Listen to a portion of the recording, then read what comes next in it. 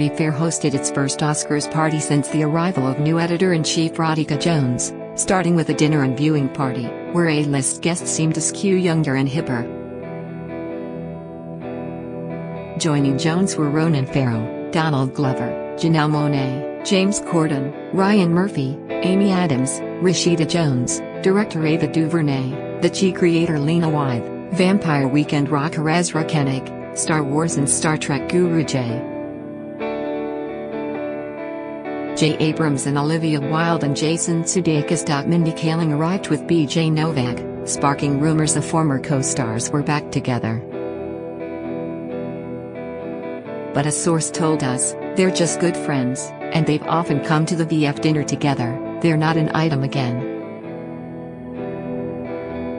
Also at the starry viewing were Black Panther star Angela Bassett, Tracy Ellis Ross, John Hamm, Los Angeles County Museum of Art director Michael Govan, Gabrielle Union, Sofia Vergara, and Joe Manganiello, Isla Fisher and Sacha Baron Cohen, Olivia Munn, and Shonda Rhimes.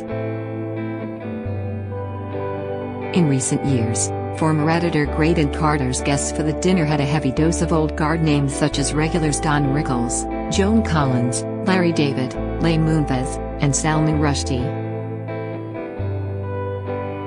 Then again, no Vanity Fair list would be complete without power players, and those who joined the dinner included Hollywood financier Vivi Nevo, HBO's Richard Plepler, Irving, and Shelley Azov, Ron Howard, 23andMe co-founder Anne Wojcicki, venture capitalist/physicist Yuri Milner, and acting royalty Angelica Houston.